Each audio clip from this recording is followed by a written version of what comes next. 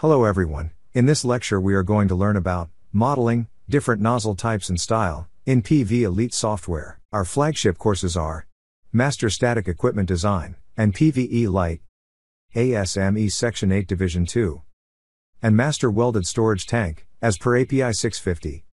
We have curated courses to suit your learning needs.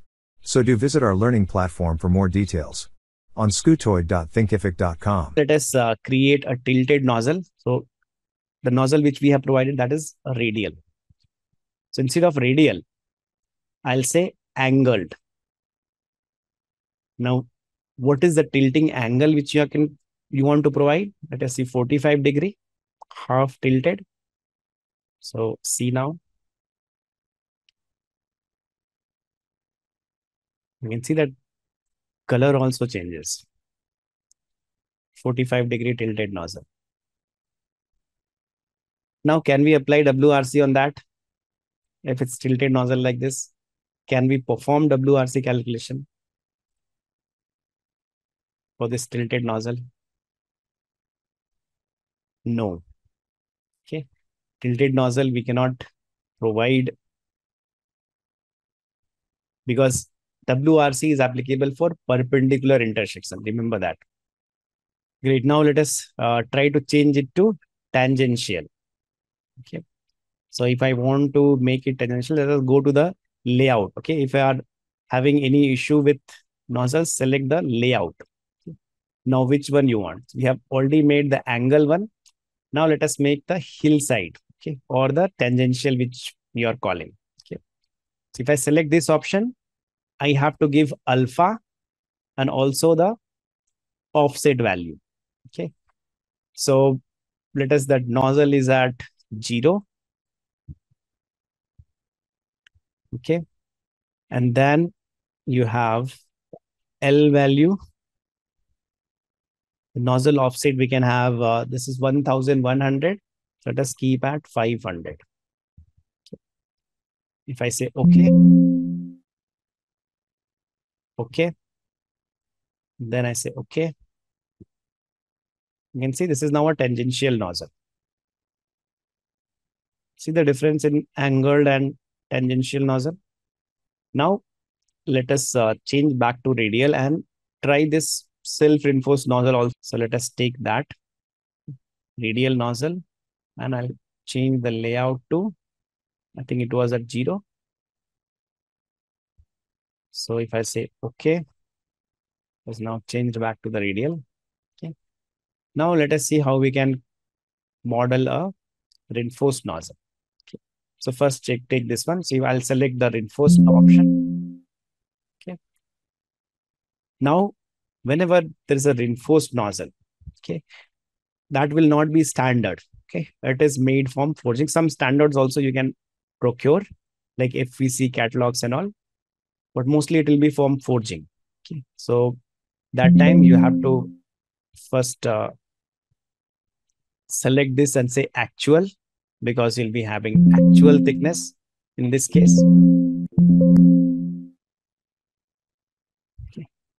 Unless we change this value, it will keep creating problems. Let me change the hub thickness and all first. So let us go with here actual thickness. Then we may have ID or OD based on whatever forging you are creating. Both the options you may have. Okay. ID or OD. You won't be having any schedule. Okay. Size, again, you may have to provide in mm, so you can select the mm one. Okay. Or let us keep 10. So actual thickness, that will be the neck thickness of the self-reinforced nozzle. So whatever thickness you are providing here, that is the thickness of the neck. Remember that. Okay.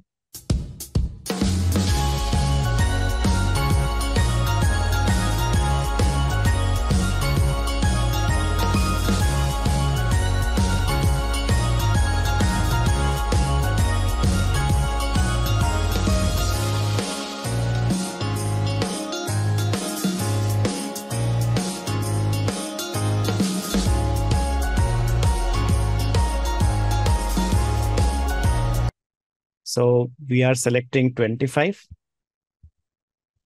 25 still that thickness is exceeding. So what if we take 30?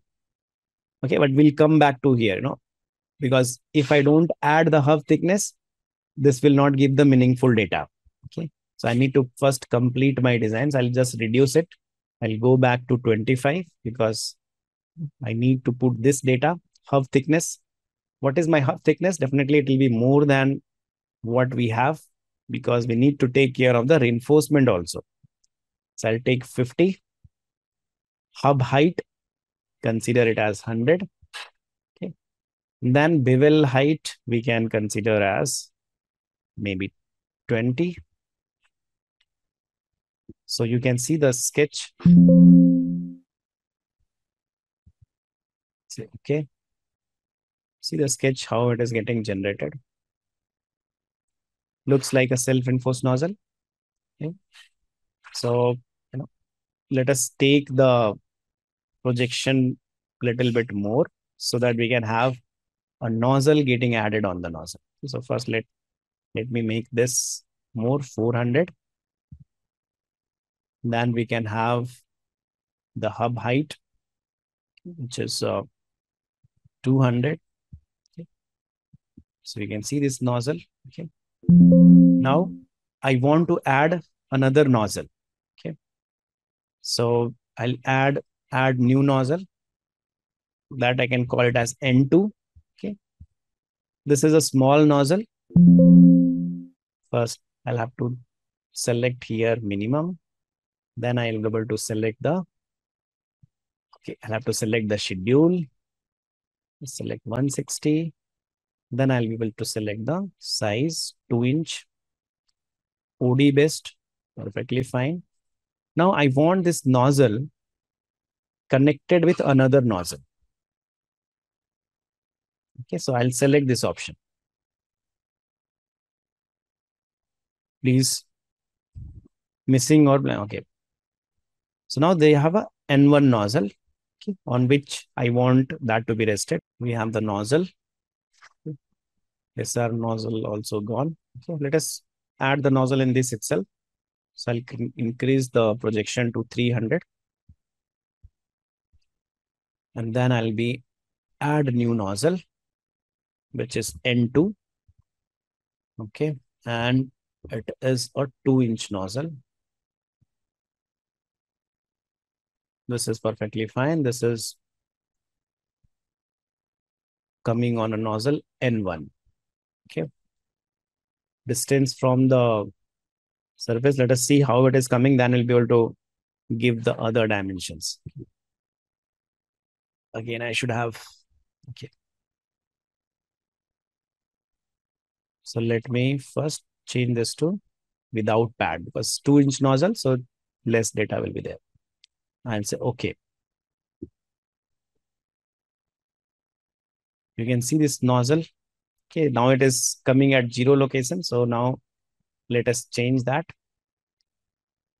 So angle will change to 0 and the distance also will change to 150. 150. Okay. Now you can see it. So this is how you can provide the nozzle on a nozzle. See that? Projection is a little bit higher, but we can change it to 150.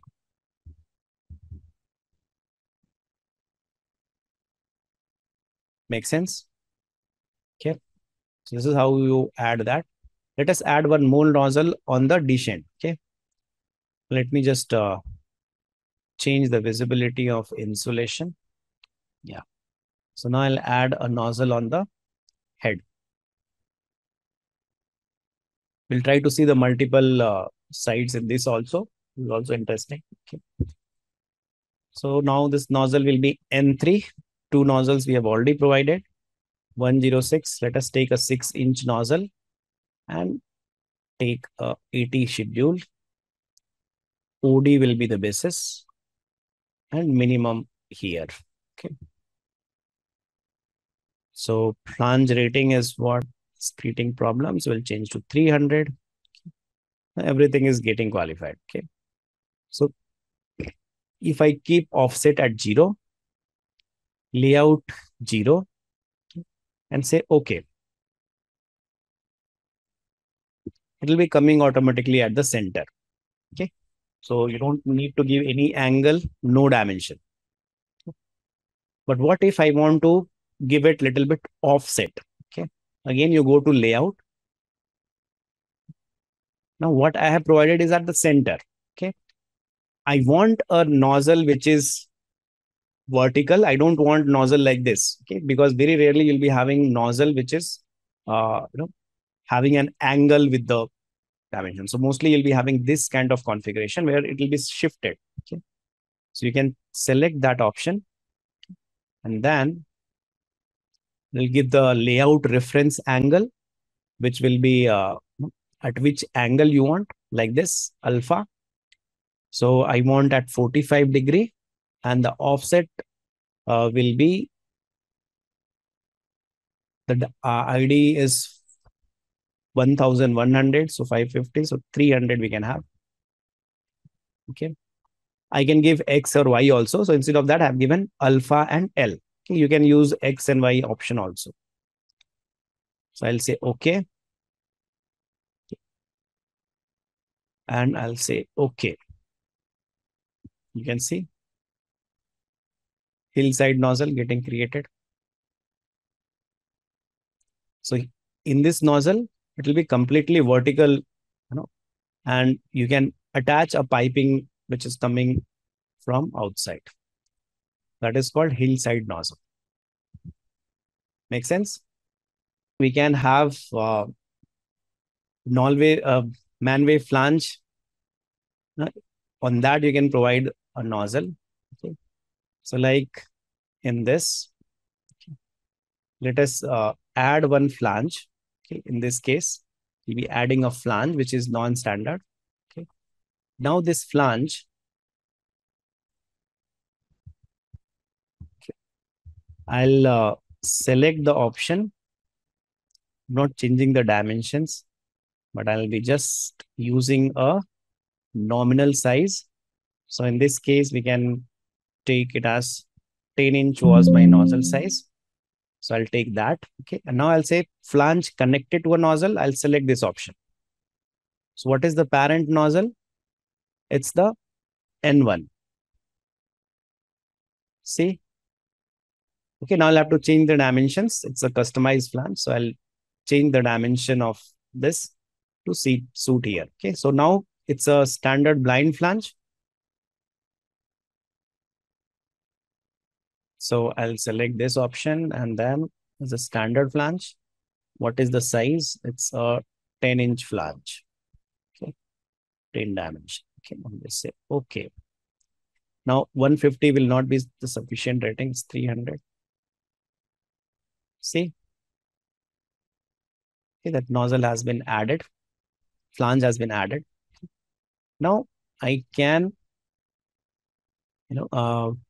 provide one more nozzle on this. You can see that nozzle option is getting active. So now if I add the nozzle, it will be getting added here.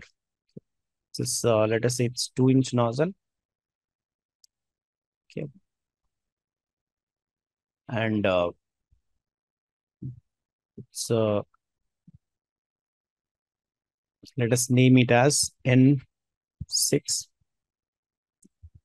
106. So the condition will be 160 2" OD nominal 3. Okay. 110 300. Okay. You can see there is a nozzle coming on the nozzle.